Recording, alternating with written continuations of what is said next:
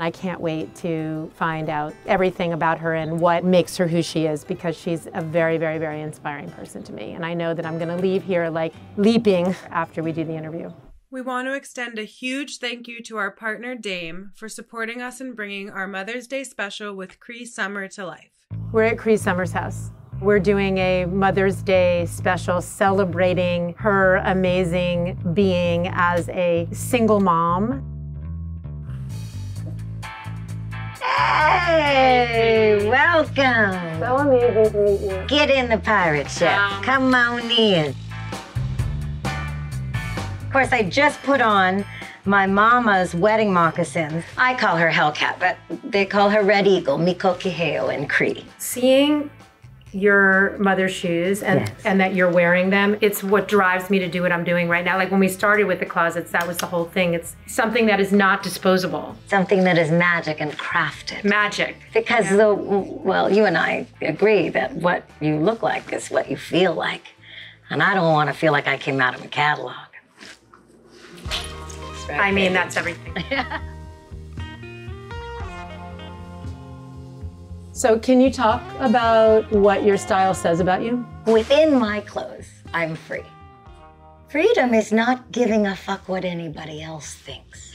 For me, it's so much more about what it represents. I do have a thing for ancient things, old things, worn things. Right. They just feel better to me, on me. My mother, she gave me this hat when I was 17. Boy, that lady wore great clothes. Like what?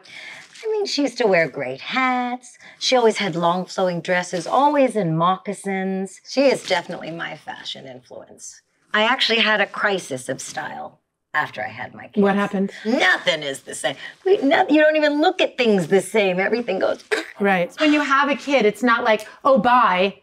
Okay, great. I just had a kid, bye. It's you having to consistently grow and evolve and not run from yourself. Yeah. You know? There's no sleight of hand in mothering. You can try to hide it. You can stash it away. They get it all anyway. Might as well let it all hang out. Sharp mirror to every single thing. Baby. Sharp mirror. No mirror could be clearer than that little thing. They're watching your every move. Yeah. I'm gonna take you to my closet. Get ready. I want to show off Hellcat because she did so much beading on her loom. So this is one of the belts that my mother embroidered for her and my father. This is her beautiful beadwork. There's their teepee. And then this jacket she made in particular to go with this hat. So I know you see the brown velvet here and then the beautiful brown velvet collar. That was a real trademark of my mother's. Collars and cuffs. She'd take a pair of Levi's jeans and do a beautiful beaded or embroidered cuff. Fantastic. I'm obsessed with this peyote bird because you see she incorporates a teepee in the tail.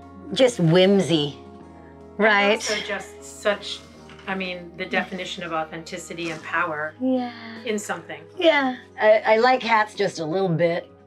I'm crazy about hats. These are my newest hats. These two were made for me. And here's a real throwback. This is my old jacket from the res. I used to dance in this. I'm gonna put on my father's vest. You can see my mother gave him the most beautiful buttons. And then the pièce de résistance is the back that she embroidered for him. Art exists. It doesn't matter on what scale. Doesn't matter who's watching. As we think if no one sees it, who could possibly know how creative we are? But I get satisfied smoking a joint in the backyard and writing a little poem or starting a song, and nobody sees that shit. Right. And boy, what a reward that is. In just those little joys of being a creative person. It's got nothing to do with anybody else watching. Right, it's so true. Just like clothes. My girls say, why do you have to wear all your jewelry to take me to school? Oh, I have to. I can't. That feels weird. Whose hands are these? I'm the same. Yeah. Did you always know you wanted to be a mom? Always wanted to be a mom. But I think I was talking about being somebody's mother before I even knew what the fuck it meant. And then, interestingly enough, I got pregnant very young, and I didn't want to be a mother. I was in a rock and roll band. I said, I'm not having a fucking baby. I'm going on the road. So I wanted to be a mom, but not yet. And when did you know? I had turned 40, and then their father appeared. He literally appeared. He bought the house across the street. He moved in here, and we had a really nice, almost a decade together, really good. And then when that relationship ended, I became a single mother. Boy, greatest fear of my life.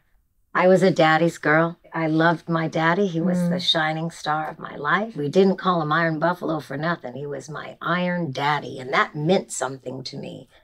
And then I didn't want to do it by myself, goddammit. I just didn't want to do it by myself. Yeah, it's hard. It seemed scary. I just fell apart in front of my girls, too. And they got to see me, because I have to tell you, that destruction was the best destruction of my life in retrospect. I am a totally different person after that. Probably a couple years ago, I would have said I was abandoned, but now I say I was really liberated. And my daughters got to see me hanging on by a mosquito conter, right? And then they got to see me just soar. And I think now the greatest, biggest job as a mother is to be yourself. You had mentioned that your kids have been a mirror to you. In what way? I can get pretty ragey sometimes. I call her that mad-faced mama. My mother is called Hellcat for a reason. And I notice sometimes when I get angry, I get so loud if I see my daughters cower. It's a reflection I don't like. And then sometimes I see them do that to each other. And I think, shit, I successfully inherited that shit. You know? So how have you dealt with that? I tell them. Sometimes at bedtime I'll say, I just want to apologize that Mama was a real asshole today. And they'll say, oh, you sure were, Mama.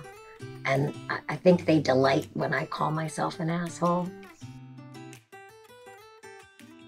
I often find when you go through a separation and you're on your own as a single mother, boy, you sure find what sisterhood is about for real, right? Because your sisters come in, especially the ones that have been through it already. They come in and they tell you that there's another side. And I do think it's funny because we're going to talk about menopause, but I do think it goes hand in hand because I got the sweats, I'm angry, I'm sad, I'm happy, I'm crazy.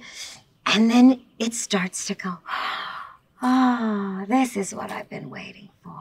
If there's any part of my life I don't want anyone to see and look at, it's my youth. Yeah. I mean, you just don't know what the fuck you're doing. You don't know what the fuck you're saying. You don't know what you're committed to. It's just all over the place.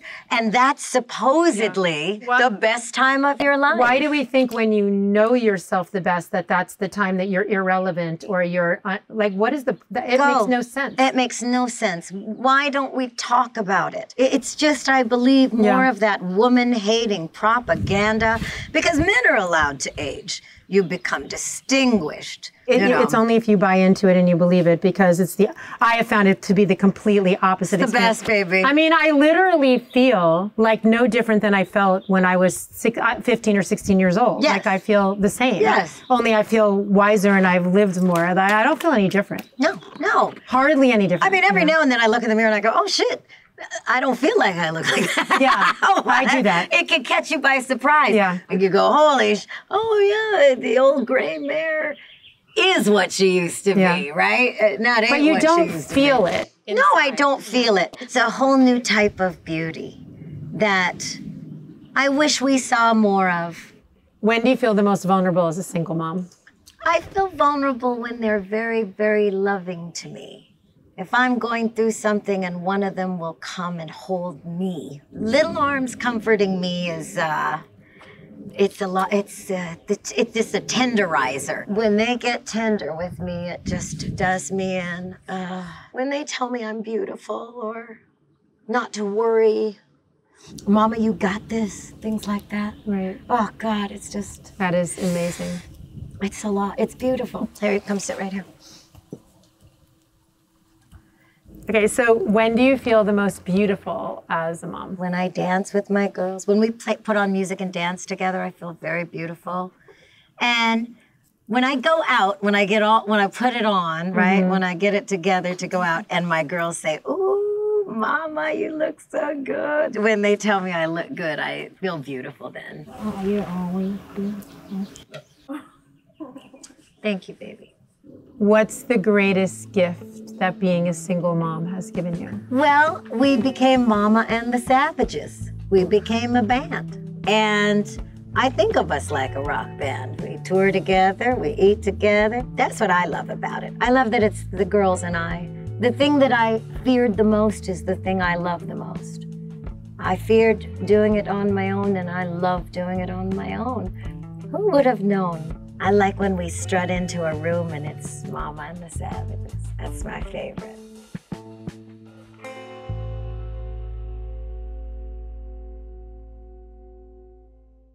We want to extend a huge thank you to our partner Dame for supporting us in bringing our Mother's Day special with Cree Summer to life. Lily, did you know that women are 4 times more likely in the last year to say that they do not enjoy sex Than men? Yes. I didn't know the statistic, but I'm not surprised at all. That's where our incredible partner Dame comes in. Dame is a leading sexual wellness company creating absolutely beautiful pleasure products for people with vulvas to help bring your solo or coupled play to the next level. If you're interested in getting Dame today, use code StyleLikeU to get 15% off your first order. Are you gonna go get one, Mom? Yes. Yeah? Yes. Is it gonna be your first vibrator? Yes. Oh my God. I can't wait.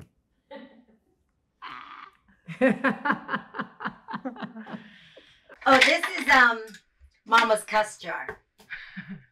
There used to be a bunch of dollar bills in here. I had a little one, but then the girl said it wasn't big enough, so, because I am a junkyard dog.